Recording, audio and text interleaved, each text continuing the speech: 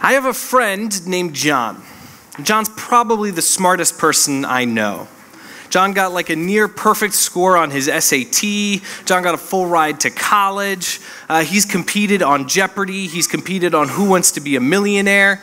And then for his master's degree, he went to a major research university that actually paid him to study there. So it's like reverse student loans. I don't know. I didn't have that privilege, but John did. Really smart guy. Now, John didn't become a follower of Jesus until later in his life. He was in his early 20s, in his adult years. And once he became a Christian, he just voraciously pursued Jesus, just read everything he could. He was a very cerebral guy running to understand this faith. And one day he asked me a question I've never thought of before in my life, and I didn't have an answer to. And it was a question that bugged me for the next few years because I couldn't find an answer. And his question was this. He said, Scott, do you think the greatest threat to Christianity comes from inside or outside of the church? I don't know. I'd never considered that question before. So initially, I'm like, that's my gut reaction. Well, there's persecution outside of the church. But maybe it's false teachers and false teachings inside the church. Maybe it's the devil and his schemes from outside the church. Maybe it's our propensity to compromise and chase false idols inside the church. I don't know. I kind of went back and forth, different seasons. I'd kind of think, maybe this is the biggest problem. Like, no, maybe this is the biggest problem. Until I feel like last year, I feel like I stumbled onto the answer. And the answer is this. It's very boring. The greatest threat can come from inside and from outside the church. But I feel like what the greatest threat is throughout the New Testament. The Apostle Paul talks about it in 1 Corinthians 1 and in Philippians 2. 1 Peter talks about it in 1 Peter 1. The Apostle John talks about it in 1 John 4, and James is going to talk about it today in chapter 4. The greatest threat to Christianity, I believe, is division. It's division. It's when there's a lack of unity, a lack of love, a lack of cohesion, a lack of peace inside the church. And that really can come from inside or outside, right? You can have some circumstances inside a church that are leading to division, circumstances or people that are stirring up division. Or on the outside, you can also have certain influences or experiences that are trying to break you apart. Honestly, I don't think it's any coincidence that this happens to be the text we're getting to in James the week after a flood. There are churches that have split over the color of carpet before. This is something we have to be aware of. We need to be on our guard, I think extra vigilant in this next season against division. That we trust one another, we listen to one another. Because I'm sure whatever we do in here, some of you are going to love and some of you are not. That's always going to be a challenge, right? Well, that might become an apparent one in our season that we're about to head into. But this isn't just true for that. This isn't just true for now. I think this is true in all of our relationships. Division is what separates relationships. Division is what separates one person from another. Not only, I think, did the apostles all warn about it, Jesus himself, I think, knew how big of a deal this would be to his followers. In John 17, that's the passage called the high priestly prayer. It's where Jesus, he's about to go to the cross, and he's praying in the Garden of Gethsemane, just pouring out his heart to God, sweat and blood. And he says in verses 20 to 23, Father, make them one. He's referring to his disciples and those who are going to believe in their message, which is you and me. Do you know that Jesus prayed for you in John 17? He did. He prayed for you and for me and for all that we would be one. Why? So that the world will know that God sent the Son and that the Son loved the world. So when we are not unified, it harms us because it harms our relationships, but it also harms the gospel message. It harms our witness to the world. When we're not one, it's less evident that Jesus loves the world and that God sent the Son into the world. That's why division is dangerous. It really is. And that's why James is going to spend some time talking about it today. chapter 4. So if you have a Bible, analog, digital, or any other kinds, I invite you to meet me in James chapter 4. We'll also have it up on screen, beginning in verse 1. What causes fights and quarrels among you? Don't they come from your desires that battle within you? Right again, chapter, like James lets you know right at the beginning of the verse, as has been wont to do so far. Here's where I stand on the issue. I'm going to tell you, first of all, where division comes from, and secondly, how you can restore peace, which is really what we all need. We need to know how peace is destroyed, but then we also need to know how can we get peace back? How can peace be restored? So let's read on. Don't they come from your desires that battle within you? You desire, but you do not have, so you kill. You covet, but you cannot get what you want, so you quarrel and fight. You do not have because you do not ask God. And when you ask, you do not receive because you ask with wrong motives, that you get on your pleasures. You adulterous people. Don't you know that friendship with the world means enmity against God? Therefore, anyone who chooses to be a friend of the world becomes an enemy of God. Or do you think that Scripture says without reason that he jealously longs for the Spirit that he has caused to dwell in us? Where does division come from? What causes division? Selfishness. Your selfish desires that battle inside of you. Selfishness is what destroys peace with others. And really that kind of makes sense if you think about it. I mean, we have desires inside, things that we want. And those are going to be different than what other people want. And that's okay. That's normal. But what happens is we desire something. I think generally the Bible talks about three broad categories we tend to desire: power, pleasure, and possessions. So we desire one of those things. We desire something so badly that we're willing to compromise. We're willing to negate relationships in order to get them. He says you start to resent people who get in the way of you getting your way. Then you start to hate them. And when you hate them, Jesus says, in your heart, we've committed murder. We desire something so much that we're willing to give up relationships to have it. We're willing to sacrifice other people on the altar of our own selfish desires. We want what we want, and everybody else needs to just get out of the way. Right? I mean, that's kind of how you get to division. It's, this is what I want and you want that, and we're going to clash and I'm going to win. Enter division.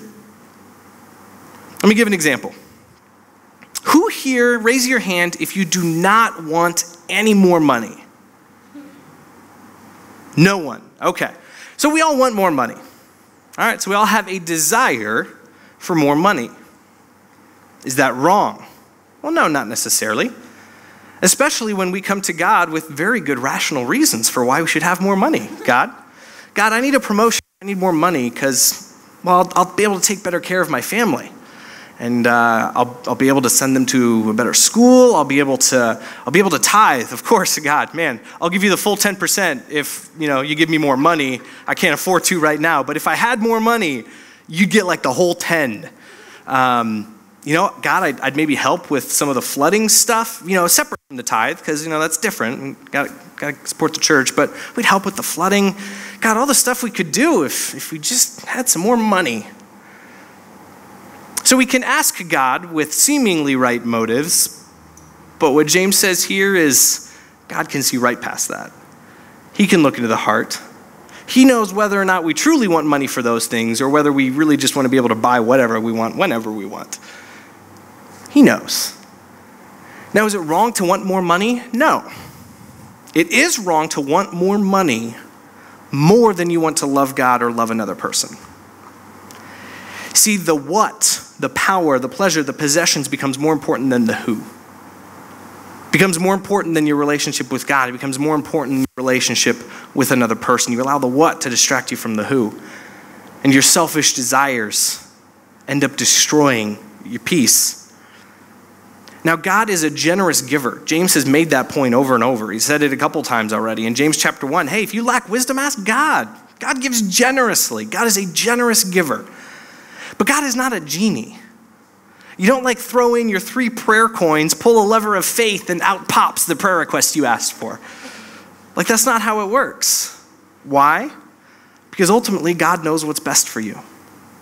And what's best for you, what's ultimately best for you, is not a what, but a who. It's not a thing. It's not power. It's not pleasure. It's not possessions. What's ultimately best for you is God himself. You need a relationship with him. That's what's most important. And God is going to be hesitant to give you things, to give you gifts that are going to take your attention away from the giver. He's not going to give you what's if you're just going to abuse those in your life and abandon the who. And that's how it is for all of us. He knows the motives with which we ask. Now, is that to say that money and shelter and food and clothing are things we shouldn't care about? Absolutely not. God knows we need those things, Jesus says in the Sermon on the Mount. He knows, but we seek first his kingdom, and then all the other things will be added unto us as well. It's about focusing on the who and then getting the what, rather than just focusing on the what, on the things that we desire and abandoning the relationship. And in the church, it's not just about money. I mean, that we do this in other ways. Music is one. We have a desire for a certain type of music, and when we don't have that desire met, we can become grumblers. Or we have a desire for a certain type of sermon, and when that isn't given, we can start to stir up some dissension and division. Or we have a desire for a particular ministry or a particular ministry size, and when we don't have that, we'll go somewhere else where we do. It's because our selfish desires can easily get in the way. It happens fast. And this isn't just in the church, this is in all our relationships. If you have division in your marriage, if maybe this weekend is a rocky time for your marriage, ask yourself this morning, what role are my selfish desires playing in that conflict? If you're having challenges with your kids or with your extended family, parents or siblings, pause and ask, God, how am I contributing to this with my desires? Am I focusing on what I want more than on the person? Maybe in your workplace, you're experiencing a lot of problems. Maybe you've got a boss or a colleague, or at school, you've got a teacher or a classmate. There's just conflict. Might be worth asking, hey, are selfish desires here a contributing factor? I'm not saying that you're totally responsible. I'm sure the other person is way more at fault than you. I get that. But even if it's 5% of the problem, you be willing and able to own that. That contributes to a lack of peace, our selfishness. I will be the first to say that this can be me, like all the time. So at my last job, the church I worked at, our whole staff, we took the Myers-Briggs type indicator test. Maybe you've heard of that, the personality test, the MBTI. They stick you in one of these 16 character boxes with 4 letters. So for those of you who are interested, I was assigned INTJ for my personality. Let me just try and explain that with a word picture. I saw one that had Star Wars. It was a Star Wars Myers-Briggs, and they assigned different characters of Star Wars to each one. Well, my personality got the evil emperor. Like the dark Sith Lord is the INTJ. Partially, that's because our personality, my personality type, and apparently the evil emperors, we like to think about things. We like to kind of see the big picture and also get into detail. We like to think about things. And no matter what we think about, we think we're right. Right? Like it's just so easy for the emperor and I to go, yeah, that's not a good idea. I have a better idea. And to roll over people, to discredit other viewpoints, to be prideful in what we see or what we think or what we say being the top thing. It's very easy to do. It even happens in my marriage. It wasn't that long ago that Fiona and I were having a fight over, like, we each had engagements we wanted to be at, and so, well, who's going to take the kids? Well, you need to take the kids. No, you need to take the kids. And if any of you have kids, you've had that fight over who's going to take what, when, where, so that who gets to do what, right? So we had that fight, and I had to go apologize later because I was a jerk. I did not take her feelings into consideration. It was absolutely focused on the what and my desires over hers. And my selfishness harmed our marital unity. It harmed our marital peace. So it is in the church. When we're selfish and we allow our selfish desires to take over and to dictate, we harm our peace with others. But we don't just harm our peace with others. James says we also harm our vertical relationship with God. We harm our peace with him. He says here that when you ask, you don't receive because you ask with wrong motives. You misspend what you get on your pleasures. And then he calls us, the church, you adulterous people. Ow. That's some strong language. And I think James here is echoing the Old Testament prophets who would regularly tell Israel the same thing. Hey, on Yahweh. You are his people, but you're going after Baal, you're going after Asherah, you're going after these Canaanite gods. You've abandoned your God. You've been unfaithful to Yahweh. Well, in the New Testament, in the New Covenant, the church is referred to as the bride of Christ, God's Son. And we have marriage vows to him. And when we chase power, pleasure, and possessions rather than him, we substitute the what for the who, we cheat on him. That's the language he uses. We're like unfaithful spouses when we allow our selfishness to take over. Now, in a marriage, if one spouse cheats on another, are there going to be some relational ramifications to that? You bet your sweet bippy. Absolutely. So it is for us. We can't chase the world, the things of this world, the things we selfishly desire and God at the same time. Got to pick. And in the next paragraph, he tells the church we're adulterous people, but then he says if you're friends with the world, you can't be friends with God. It feels like a bit of a demotion. Like, wait, I thought we were married and now we're just friends? Like that de-escalated quickly, right? Different metaphor, all right? He's using two different word pictures. The first one is a marriage between Christ and the church. And the second one, he's denoting something different than just friendship. See, friendship, that word meant something different in the first century and in ancient Near East than it does today. The word's a little cheaper today. I have, according to Facebook, 1,071 friends. Now, how many of those friends could I actually call at 2 in the morning when my life's falling apart? Not very many. Well, in the ancient Near East, you didn't call someone friend unless that person was incredibly close to you. Friendship didn't just mean a relationship. Like we introduce someone like, hey, this is my friend Zach. Zach and I have a relationship. We're a friendship. There, if you said, this is my friend Adam, it would say that Adam and I are aligned. Adam and I are going the same direction. Our priorities, our goals, our values are as one. Friendship meant alignment with the values and the priorities of another person. So he's using here the language of friendship with the world versus friendship with God. You cannot be aligned with the priorities and the values of the world and at the same time be aligned with the values and the priorities of God. Because the values of the priorities of the world are to fulfill your selfish desires. I mean, right? Isn't that the world's message is get it while the getting's good? You got to look out for number one. If it feels good, do it. I mean, it's all about pursuing power, pleasure, and possessions for yourself. But that's not the way things work in the upside-down kingdom of God, where the weak are strong and the poor are rich, where those who are in Christ have it all, where people lose their life in order to save it. Those worlds aren't compatible. We can't be aligned with one and at the same time be aligned with the other. Our selfishness, however, when we act in selfishness, we show an alignment with the world.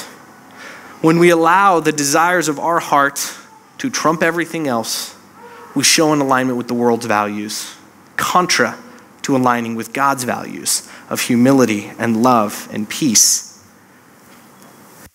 So to summarize, selfishness, he says here, destroys peace with each other and with God. And it's really, selfishness it's such a lie, right? Because your appetites, your desires say if you just get what you want, if you only had your way, then you'll be happy. That's not where you end up. When you get your way, when you get your selfish desires, you end up separated from God and separated from people. When we give into selfishness, we end up divided and defeated. When we give into selfishness, we end up alienated from God and hostile toward each other. And we can see that way back in the Garden of Eden, right? In Genesis 3, when Adam and Eve, the very first sin, they choose to rebel against God. God has given them the garden, he's given them the whole world to play in, he gave them one rule. He gave them so much grace. And they selfishly wanted the one thing God told them not to do. They wanted to be in charge. They wanted to make the rules. They gave in to their selfish desires. What happened? They lost their relationship with God. They lost their relationship with each other. They lost the relationship with themselves. They lost the relationship with the rest of creation. Selfishness is dangerous. Selfishness is relational sabotage, if you will. It damages all the relationships when we let it reign in our hearts. And it's a tragic state to be in, is it not? We give into selfishness thinking we're going to get something, and yet we end up totally alone. Helpless, isolated, alienated. I think a very common example of this in our society today and also in the church is pornography. Pornography holds the allure that says if you give in to this, you'll be satisfied, you'll have what you want. But like a drug, like anything, like any sin, it's never enough. It's never enough. You keep having to go back. Now, we all have a natural sexual desire inside of us that is God-given. That's normal. But the gift of sex is meant for marriage. And true sex is about giving, not taking. But the sexual desires inside of us that can well up are all about taking for oneself, receiving pleasure. And so we cross boundaries. We take it outside of where it belongs in a marriage. And when we do, there's serious relational carnage between us and God, between us and our spouse, future or present. Does a lot of damage. All because selfish desires promise to give you what you want, but they don't. It's a lie. It is a lie. Selfishness does not give you what you want. It's not the answer.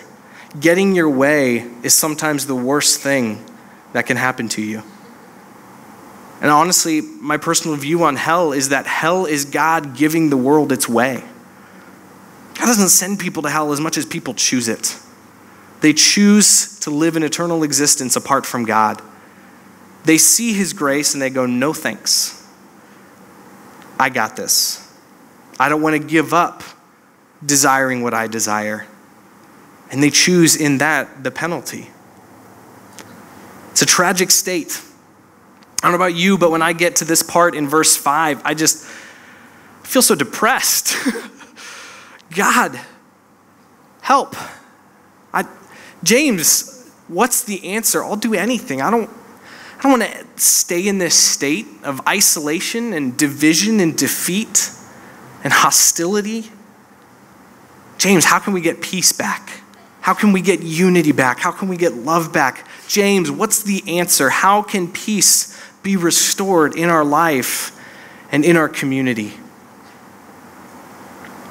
I'm so thankful James does not end in verse 5, but there's verse 6. But he, God, gives us more grace. God has already given us grace, and like Adam and Eve in our lives, we've despised it, and we've gone our own way. And what does God do? He gives us more grace. Wow. That is why Scripture says God opposes the proud, but he shows favor to the humble. Submit yourselves then to God. Resist the devil, and he will flee from you. Come near to God, and he will come near to you. Wash your hands, you sinners, and purify your hearts, you double-minded. Grieve, mourn, and wail.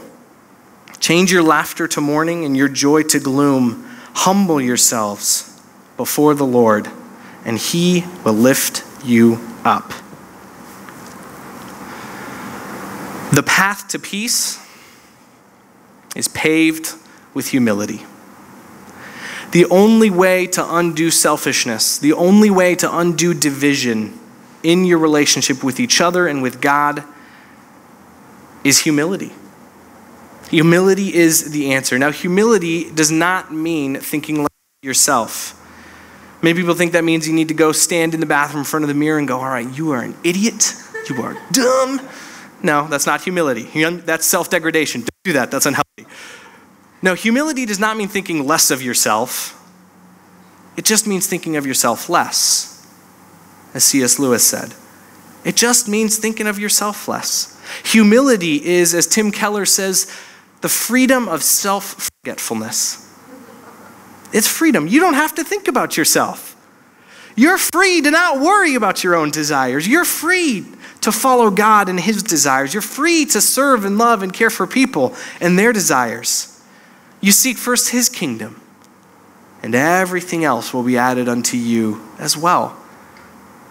The path to peace is paved with humility. And yes, I had to practice saying path to peace over and over again. Now, James, what does that mean? Submit yourselves to God, humble yourself before the Lord. What are you talking about? Well, James here gives 5 commands, 5 imperatives that he kind of fires one after the other, kind of round out, I think, the idea of what he means by it. And he says these 5 things.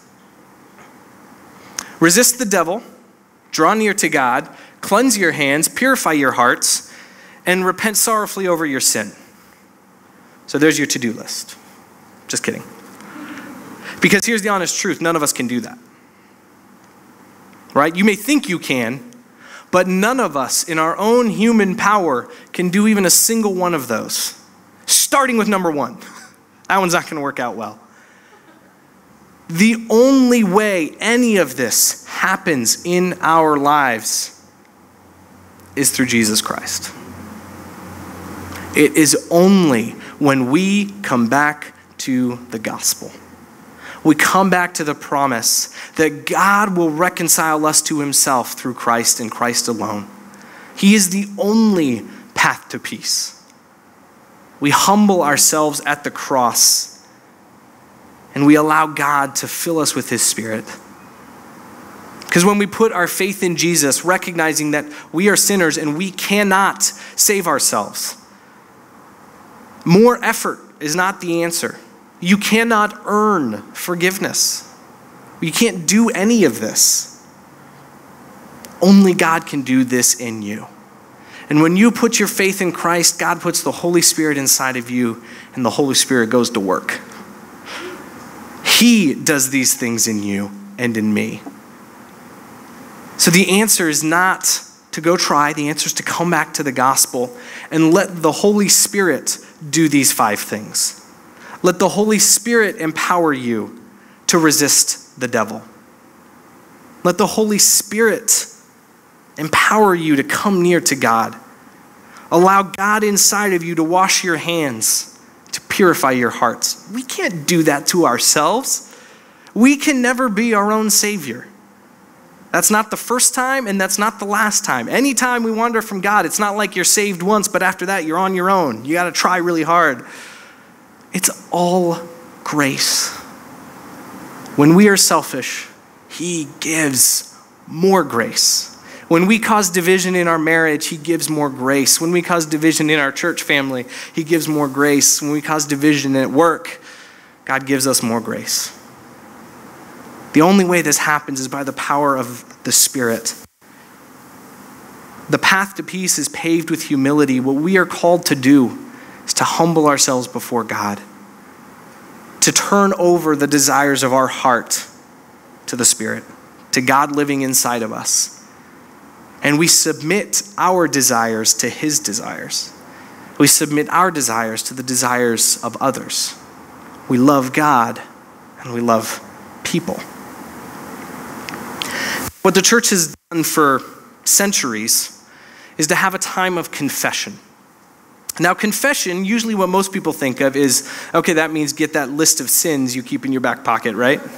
Am I the only one who does that? It's not. Take out that sins and go, all right, God, I did this, I did this, I did this. Save your breath. God knows you did that, okay? Like he was there, he saw it all, and he knows the things you didn't put on the list as well. The ones you're like, I don't like that. He knows you did it. Okay, confession, the old English term confession does not mean enumerate problems. The word actually means acknowledge or affirm or agree. It means to acknowledge what we've done. It means to agree with God about what we've done. It means to affirm the truth about who God is and about our sin. I think most people think of confession as, like me and Kaipo, like God on one side, me on the other, and our sin in the middle. And like one by one, we have to get it off the table before we can have a relationship again. But that's not what confession is. Confession is about coming around on the same side and God working on our sin with us. Shoulder to shoulder, attacking the problem. He's on your team. Now that doesn't mean sin's not a problem. Of course it is. And we want to root it out of our lives. We do. God's not opposed to effort. He's opposed to merit. He's not opposed to you trying hard. He's opposed to you trying to earn something with your effort. So the Holy Spirit is going to do his work in you. And of course, that means we put forth some effort. We work with the Holy Spirit working out of us. But that's how we get to these things. It all comes back to humility. It all comes back to humbling ourselves before God. And that is a practice of confession that the church has done for a lot of years. That at the end of this message here in a few minutes, I want to give us a chance to do together because it's important. Before we get there, I want to end with just kind of some practical advice that James ends on. So he's talking here about, so if you notice how he kind of went, he talked about relational problems between people, relational problem between God, fixing the problem between us and God, humbling ourselves before him, and the result of that is that we can now fix the relationships with people up at the top level. See, first we have to fix the heart issue between us and God. We have to repent of our sin. We have to repent of our selfishness. We have to let the Holy Spirit go to work on it. And the result of that is that we are now able to be humble with people as well. We're now able to speak differently. We're able to live differently because of the peace we have with God. It makes sense that peace is going to flow out between us and God's people. It's just natural. I mean, blood relatives and Hanai family are close to our heart, but Scripture says that those who put their faith in God, brothers and sisters in Christ, have an even tighter bond. That's going to last forever. It makes sense that all those who've been put into this family, all those who have peace with God, ought to live at peace with one another as much as possible. And I think he gives some practical advice. Hey guys, here's a common way, I think in the church probably more common than any other, that we undermine peace, that we add to division. Here's what he says, verses 11 and 12. Brothers and sisters, do not slander one another. Anyone who speaks against a brother or sister or judges them speaks against the law and judges it. When you judge the law, you're not keeping it, but you're in judgment on it. Now I think here he's referring to the royal law back in chapter 2:8, which was the law to love God and to love your neighbor. So that you can't love God and love your neighbor at the same time, be judging everybody like you're on top of them. There's one lawgiver and judge, the one who's able to save and destroy. But you? Who are you to judge your neighbor? We shouldn't use our words to cut people down.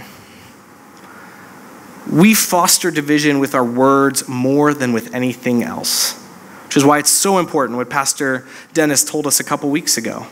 We gotta watch our words. We gotta be careful about what we say.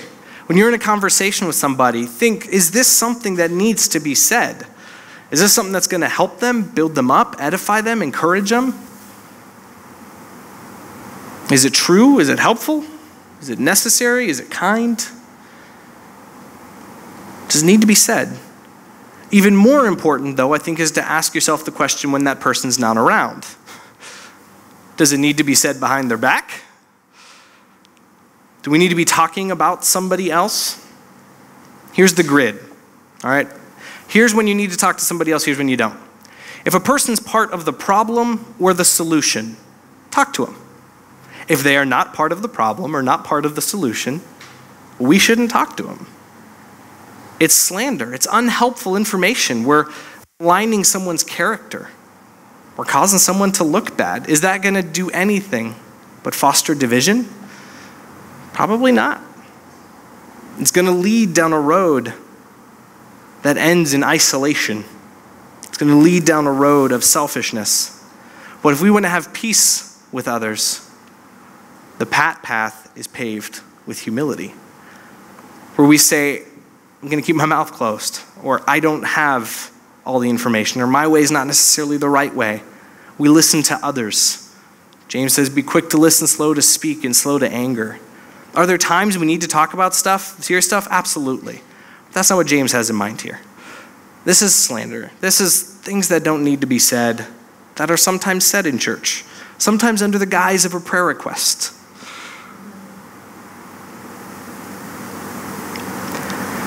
So what's God saying to you this morning?